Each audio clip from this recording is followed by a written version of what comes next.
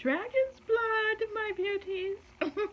This is one of my favorite resins, and so we're going to talk about dragon's blood. And you can see it usually comes in like really hard chunks. I'm going to spill some of this. It's kind of like a clay red dust, and you usually have to grind it into powder. Sometimes at Botanicas you can get dragon's blood kind of already crushed, semi-fine. There is so much about dragon's blood. I'm gonna read some of what I have, and then we'll talk about it. So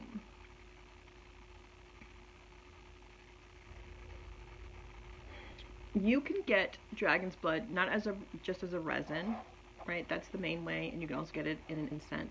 Sometimes you can get it in or lit. That is made from mixing resin with water or some other type of liquid. So in essence, if you have the resin, you can burn it on a charcoal for anything that calls for you to burn dragon's blood. If you are adding dragon's blood, you can add it as the crushed up powder, or if you have the liquid, you can add that to your work as well.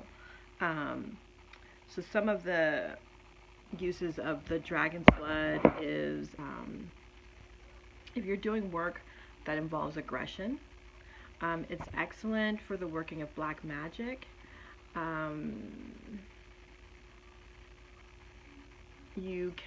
This is darker work, but you can use it to kind of torment enemies, and the resin is good and works if you're trying to entice or draw or conjure the energy of lust. You can also use this, and that's sort of the darker negative magic to some degree, depending on how you look at it. What I typically use it for is for protection, and it increases the potency in magical works and purification. So when you add it to something, it increases its potency. Specifically if you're trying to clear energy, but anytime I'm doing work because I'm trying to manifest something that is new, that is outside of the realm that I typically work in, then I add dragon's blood. And you can burn it, you know, while you're doing the work to increase its potency, or you can add it to your candles if you have it in liquid, and or the resin. And it's really good if you're doing banishing work and like exorcism kind of stuff, right?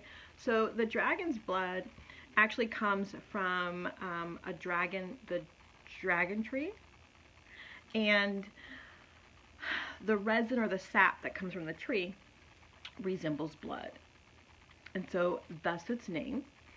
And so typically it's harvested that way, not really from cutting down the trees, but from that sap. There are, and I have never used dragon's blood for healing, physical healing. So it's said that though you can use it to like put on open wounds, things like that, to heal it. I feel like it depends on where you source your resin from, right? And how it was harvested, because I think that's what's going to really make the difference as to whether or not you can use it sort of as the natural band-aid, which is what it was used as, you know, to stop anything getting in, to help keep the wound clean while it heals, that type of stuff. But depending on where you got it from, you can definitely use the ink, right? If you are writing petitions and you want to add power to that petition, you can add dragon's blood to your ink or make an ink out of it and then write your petition. Dragon's blood, its element is fire, its planet is Mars, and its zodiac is Aries. And so some of its main magical uses are power. They add power to spells, right? Manifestation. Hello there. Any manifestation or intention work that you're using, if you add dragon's blood, it intensifies it. It's good for protection. It's good for drawing love. It is good for money. It's good for healing, for emotional strength.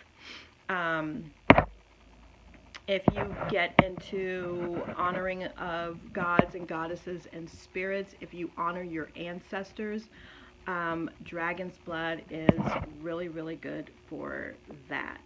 And again, writing your petitions with the dragon's blood ink is a really good way to kind of increase and intensify your work using dragon's blood. Now, it's associated with your root chakra, your heart chakra, and your crown chakra. So if you're doing any work that involves that, if you use your chakras in any work, things like, so money is, and security is about that root chakra, right? Your heart chakra is about drawing love. So it can be used in all of those types of spell work.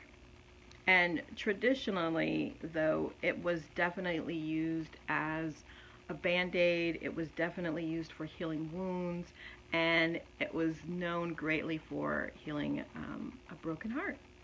So that's sort of how I use it. Again, I'm doing this series on, I'm checking one of my other notebooks, but I'm doing this series on magical ingredients. And if you have any uses, if you found uses for dragon's blood or any of the herbs that I'm going through tonight, please put it in the comments. Let us know, share it with everybody so that we can start learning from each other. But that is what I use it for. It's one of my favorites, so I tend to burn it while I am doing my work, and I use the ink to seal my work. And so hopefully very soon, sometime this month on YouTube, I'll have a video on how I seal my work, and you can kind of use that information to come up with your own method of using dragon's blood.